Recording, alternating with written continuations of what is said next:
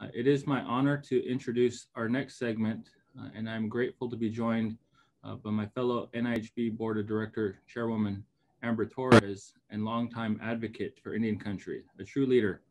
And also we have two amazing leaders nationally, United States Senator Tom Udall and Senator Chuck Schumer.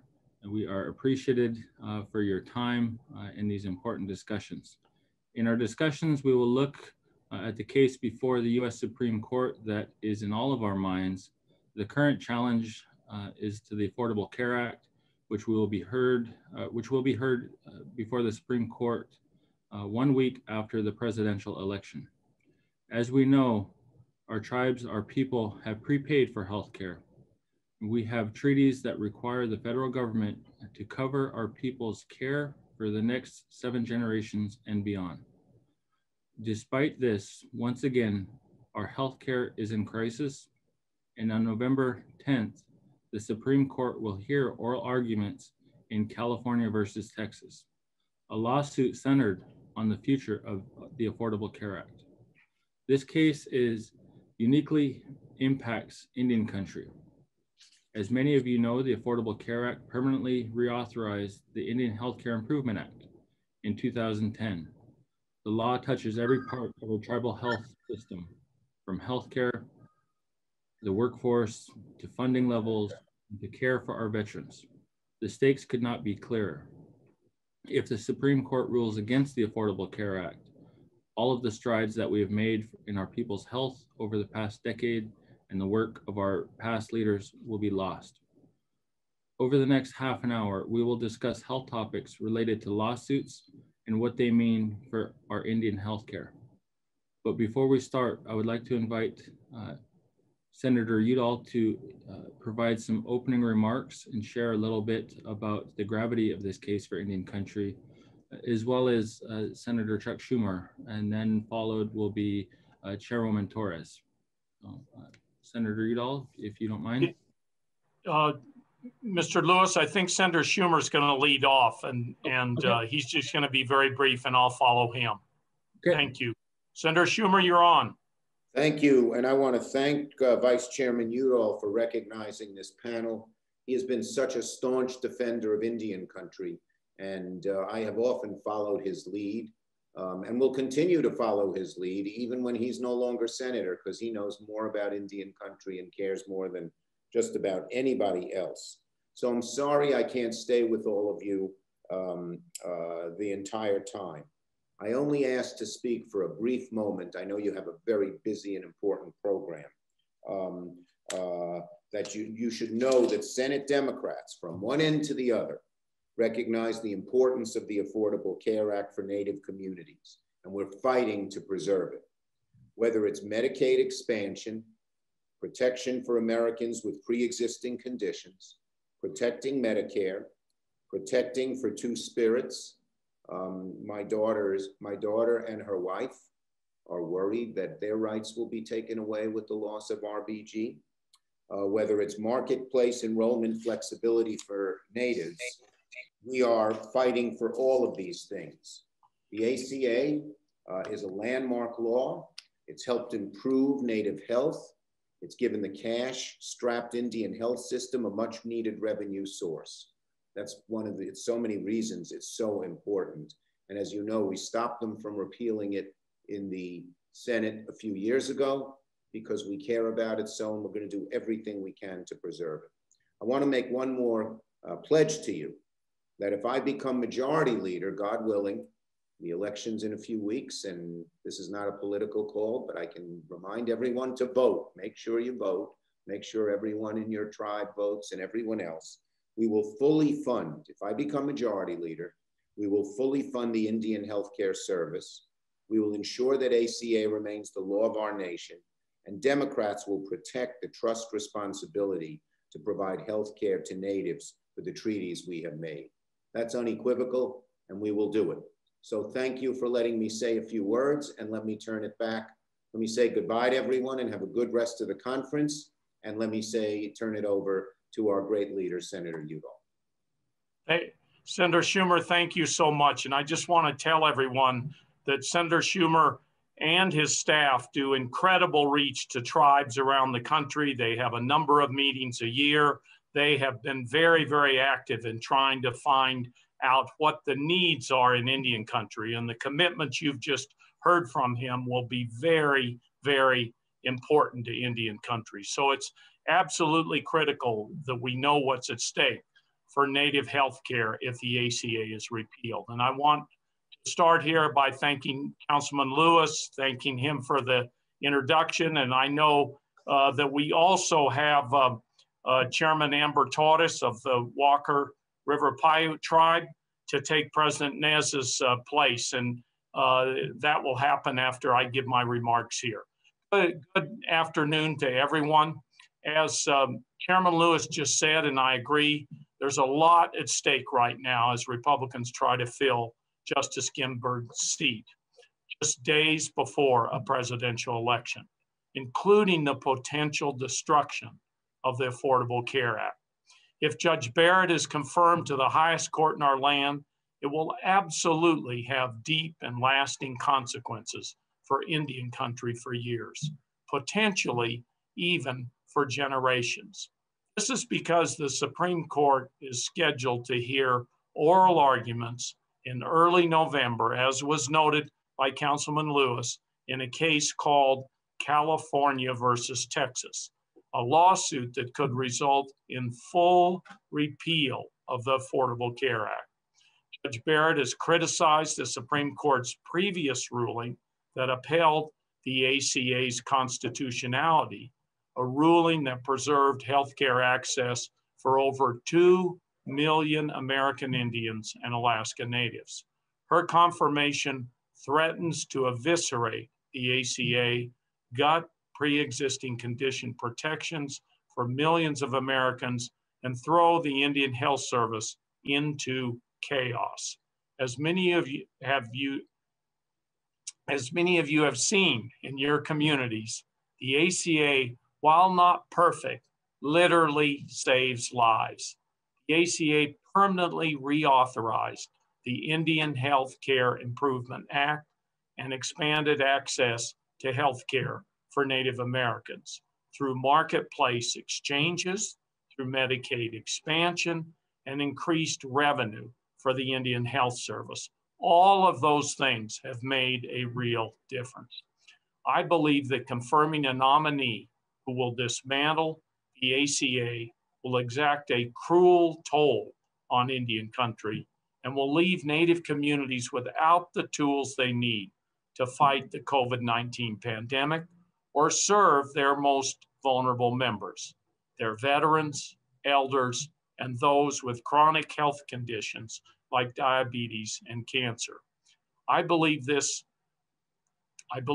because I heard it from all of you in 2017, the last time the ACA was at risk of appeal.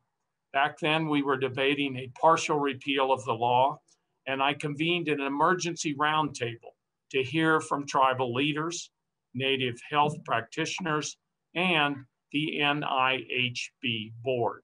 The message was absolutely clear. Even a partial ACA repeal would be debilitating to Native health care. Now in 2020, we're facing a potential full termination of the ACA, and it could be devastating. So when we're talking about what's at stake with the Supreme Court and the ACA lawsuit, I think it's important to realize and emphasize that Native health, we're talking about your community's health, is what is at stake. And I hope today's panel will be an opportunity to dive in and get a sense of just how much is on the line. So thank you so much for inviting me today. And Chairman Lewis, either back to you, or I guess we're going to Chairman Amber Torres. Pijo Wamua, me Amber Torres, Minania Ne Agarikata Poinabi Ne Agaigwe. Good morning, everyone. My name is Amber Torres. I'm the chairman for the Walker River Paiute Tribe in Schurz, Nevada. First of all, Senator Udall, thank you for sharing more information about what's at stake with this lawsuit. As always, thank you for being one of the most committed champions of tribal sovereignty in the United States Senate. We know this is a very busy time for you, so we really appreciate the time that you have with us today. This case impacts every corner of our Indian health system. But I'd like to start by talking about what this lawsuit means for our efforts to respond to the COVID-19 pandemic.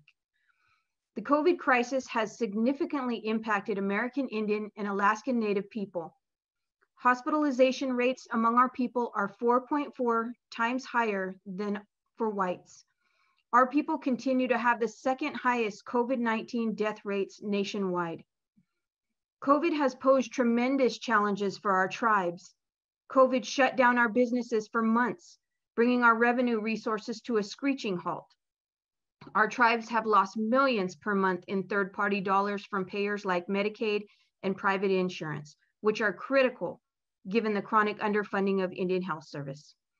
In addition, much of Indian country lacks a strong public health infrastructure because tribes were left behind when the United States built its public health system. As a result, many of our tribes have limited public health capacity, workforce, and surveillance resources. In the Senate, you led a bill introduced earlier this year that would make tribes eligible for the CDC Public Health Emergency Preparedness Initiative. You have also been a champion in fixing long-standing issues in tribal access to public health data regarding our own people from federal, state, and local partners. We are glad you support the bipartisan Tribal Health Data Improvement Act, which would greatly help in addressing these issues. But depending on the outcome of this case, these gains could come under direct threat. To that end, I would like to share a question. What would the loss of Indian Healthcare Improvement Act and Affordable Care Act mean for our COVID-19 response at our respective tribes and for all of Indian country?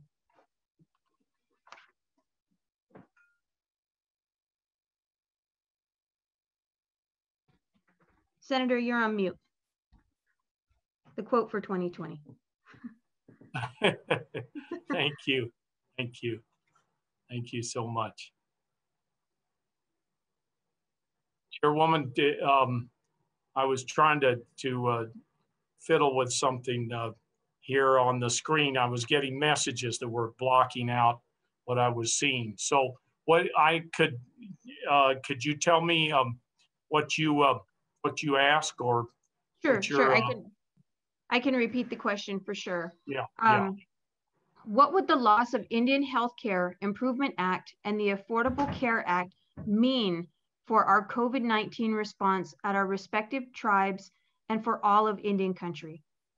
Yeah, I think, I'm off mute now.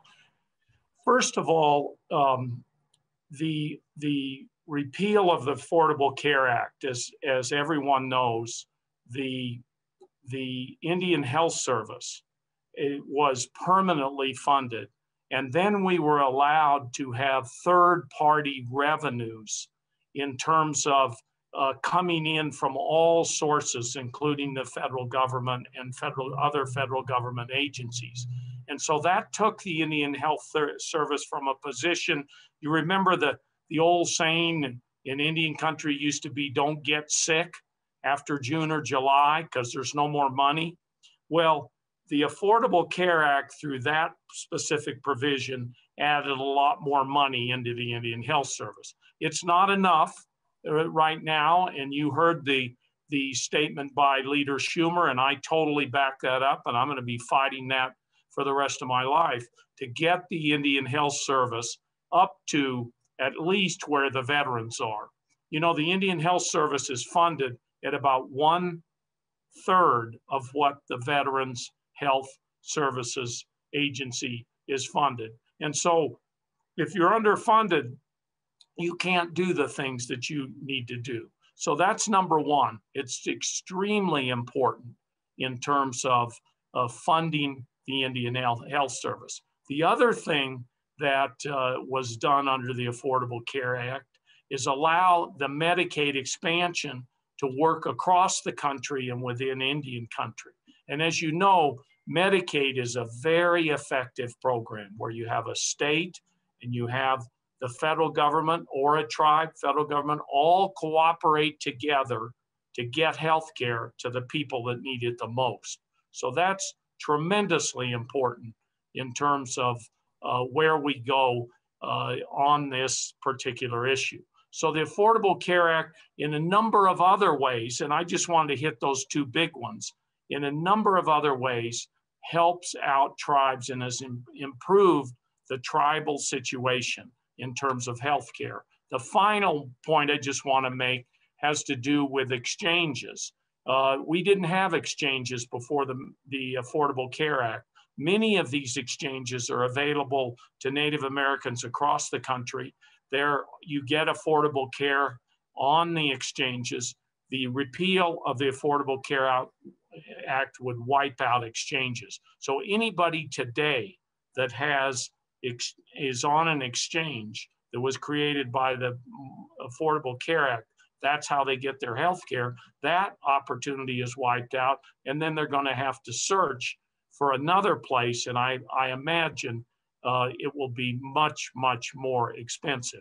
And then let's just hit one final thing, which is tremendously important. We have this condition in America known as pre-existing conditions. That meant if, for example, Chairwoman, if a woman had cancer and then recovered, the insurance companies before the Affordable Care Act could say, oh, you had a pre-existing condition, you had cancer, we're not going to cover you. And so already today, and we know this is a big issue in Indian country, many people have had coronavirus and have survived. I think the number is 8 million across the country. That is a pre-existing condition. So no longer with the Affordable Care Act will pre-existing conditions be prohibited. See, the insurance companies were using pre-existing conditions to cut their costs, to not give good care, and to really kind of push their profits up, which is not good for normal healthcare people that are seeking healthcare, and especially in Indian country where we know Indian Health Service has been underfunded. There aren't the kinds of healthcare clinics that we need across Indian country, although the tribes, and let me just say this, I think the tribes have made incredible progress in terms of 638 clinics and other kinds of clinics to really move forward in a dramatic way to get healthcare closest to the individuals who live right in a tribal community or on a reservation or in a extremely rural area in Indian country. So those are some of the impacts. As I just want to repeat again, the words that have been used here could be absolutely devastating. It would throw healthcare in Indian country into chaos. You all need to spread the word. This woman judge who's being sent up is already said that she doesn't like the Affordable Care Act. There was a ruling, and she said she didn't agree with the ruling. So I hope Chairwoman Torres that answers your question, and I'm happy to listen to anything else that anybody has to say on that subject. So thank you. Yes, most definitely. It would be devastating effects to Indian health. Now I'd like to turn the time over to talk about Medicaid expansion and what it has meant for Indian country. We all know about chronic underfunding of Indian health services. In 2018, IHS spending was at roughly a third of national health spending per person. Medicaid has not only kept our systems running, but it has led to serious gains for our people. Between 2013 and 2018, Medicaid coverage for our people jumped 12 percentage points. Now, over half of our people are enrolled in Medicaid. This has led to significant gains in third-party revenue for our systems. In fact, in 2019 alone, IHS brought in over $1 billion in third-party revenue. For many of our tribally operated health programs, Medicaid collections can equal up to 60% of our healthcare operating budgets. With these additional dollars, our tribes have expanded healthcare services for our people, renovated our healthcare facilities, purchased new and modern medical equipment, and launched new health programs. The Indian Healthcare Improvement Act gave our IHS and our tribal systems the authority to bill payers like Medicaid. Meanwhile, the Affordable Care Act provided incentives for states to expand Medicaid, which has led to more coverage gains and revenue sources for our people and our systems. Loss of these authorities would be devastating for Indian country. Given these concerns, I do have one question. What does Medicaid expansion mean for our tribes? And what's at stake if the Affordable Care Act is repealed? And I know you kind of touched on it before, so if you could just, again, add a few more points to that. Oh, absolutely. And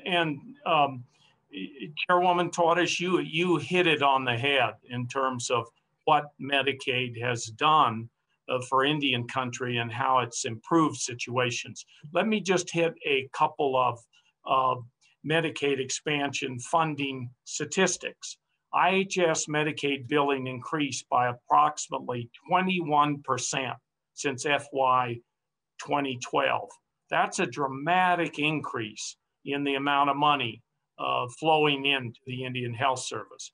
Medicaid reimbursements now represent 67% of third-party revenues at the Indian Health Service federally operated facilities, and 50 to 60% of the operating budgets at tribally controlled IH facilities. So you can see what a tremendous impact Medicaid expansion has had on tribes. And I just want to tell you, as the lead Democrat in charge of IHS appropriations, I've been fighting with for Indian country to reform the IHS budget process, address the chronic underfunding that plagues Native health systems. As we've all pointed out several times, the Affordable Care Act has been a life-saving stopgap while we work to address those appropriations issues. 95% of all tribes are located in ACA Medicaid expansion states. And the point there, remember that some tribes didn't take the some states did not take the Medicaid expansion. What's really lucky for tribes is 95% of all tribes are located in ACA Medicaid expansion states. And 53% of IHS patients are now enrolled in Medicaid. But even outside of IHS impacts, there are almost 300,000 Native Americans that have healthcare coverage thanks to the ACA Medicaid expansion. That includes tribal members that can't access IHS services. I remember hearing a story from a young Laguna mother in 2017 when we were fighting ACA repeal in the Senate. She enrolled in New Mexico's Medicaid expansion program when she left home to enroll in grad school. That coverage was critical for her prenatal and maternity care. Stories like those are so critical. ACA repeal isn't just a political football or a budget issue. We are talking about real people's lives on the ground every day. Thank you so much, Chairwoman Torres. Thank you. Appreciate you. Thank you, Senator Udall, for those questions to those important areas. One thing, as a veteran myself, I signed up for the United States Navy when I was 17 years old. So veterans, things are really important to me. And so I'd like to take a little bit of attention of yours and ask about healthcare for Native American veterans. Our people enlist and serve and defend this country at the highest rates per capita, and we have served with honor, distinctions for generations, defending tribal sovereignty and the entire United States. And to be clear, many challenges remain towards improving care coordination and health outcomes for our Native veterans.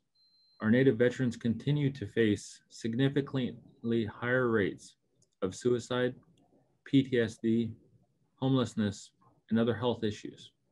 But one fact remains: we have made great progress in this area thanks to the provisions in the Indian Healthcare Improvement. The law led to significant improvements in access care at both the VA and IHS for our Native veterans, and authorized reimbursement agreements between IHS and the VA, and between tribal health programs and the VA as well. Now, according to our information, 116 tribes have reimbursement agreements with the VA. Tribal VA reimbursement claims increased nearly threefold between 2014 and 2018, bringing in more than 121 million to the Indian health system for more than 11,000 Native veterans enrolled in the VA services. But like everything else we have discussed today, these essential programs and services would be lost should the Affordable Care Act and the Indian Healthcare Improvement Act be repealed by the Supreme Court. Chairwoman Torres and Senator Udall, I'd like to open it up for discussion on this critical topic. Specifically you, Senator Udall, and hear your thoughts and comments about healthcare for our Native veterans. Sure. Thank you so much, Councilman Lewis. And the point you hit that really resonates with me is how patriotic Native American veterans have been, even through all the things that have happened where the Anglo culture coming in dislocated Native Americans. There was genocide. There were all sorts of things that were going on that were tragic and horrible.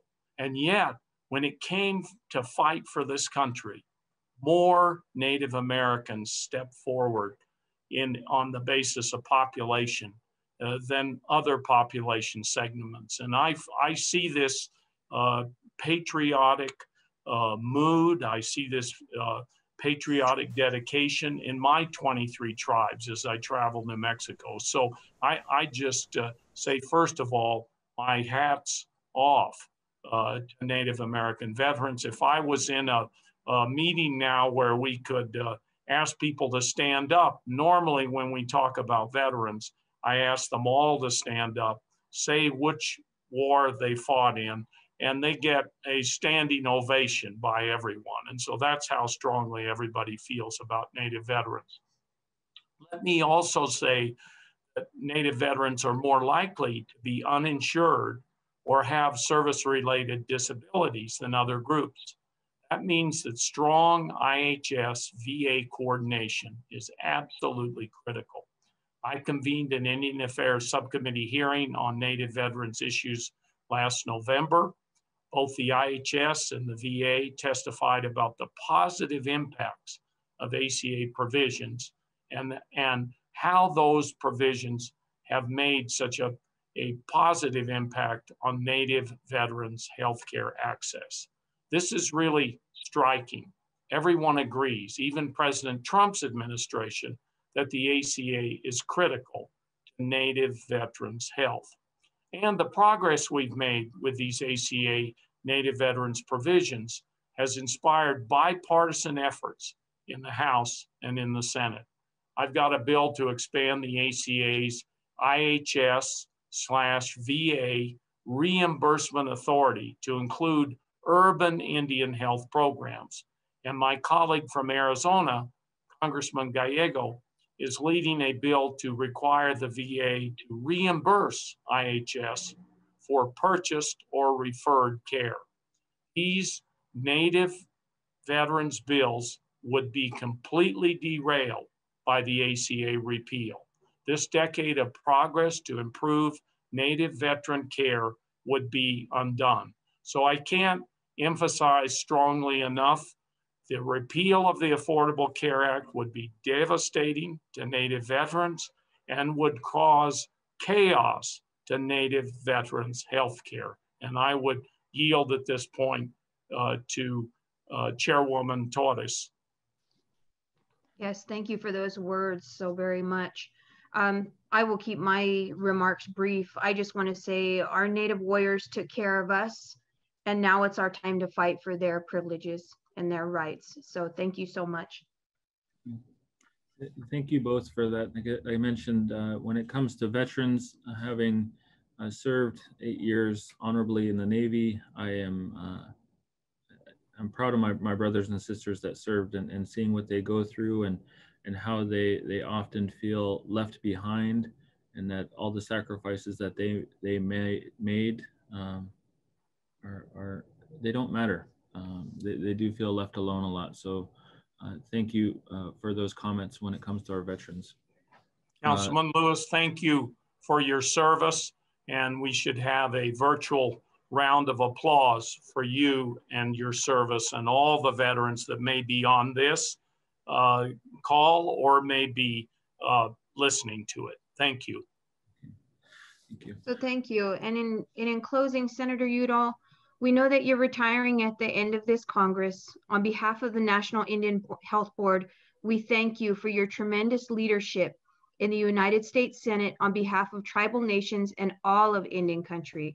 You have served in so many essential roles to tribal nations and Native people over your tenure, including as Vice Chair of the Indian Affairs Committee and Ranking Member on Interior Appropriations. You have always been a steward, defender of tribal sovereignty and our Indian Health Service system. We are so grateful for your many years of service. Indeed, the fight is not over. We must take the fight to all congressional leaders and the entire United States government. Our treaties have no expiration date. Our healthcare is not up for debate, and we will take this call to action to defend our healthcare and protect our people.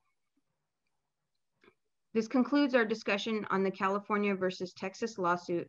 Thank you so very much. Thank you for everything you've done for Indian country. Pijat you.